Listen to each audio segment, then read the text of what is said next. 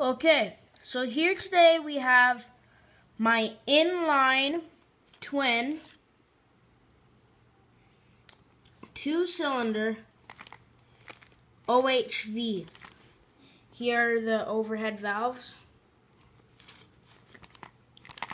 They lead to this one compartment right here.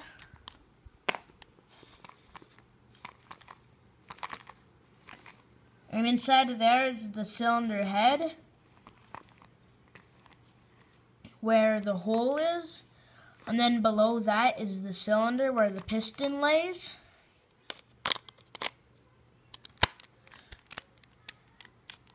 This is a different design.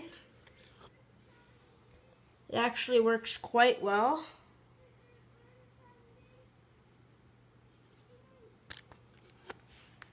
I'll show you. So right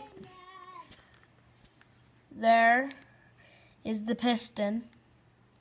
It's the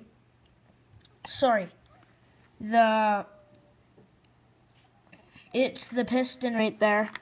And then right here is your lever that connects to the crankshaft, which goes to the other lever, and it turns the OHV. Now you're going to see it run.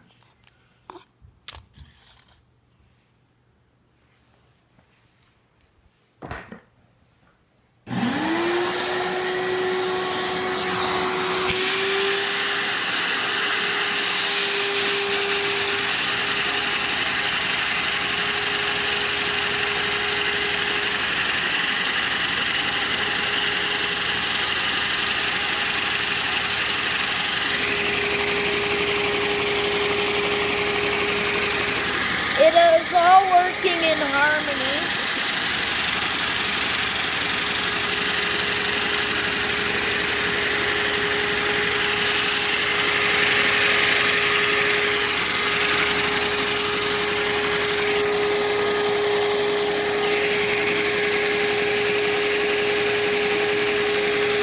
It moves pretty fast.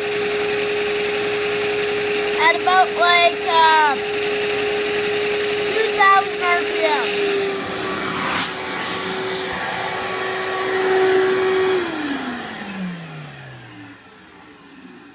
And there you have it, my inline twin OHV. Next up, 1 cylinder of the OHV design. See you next time.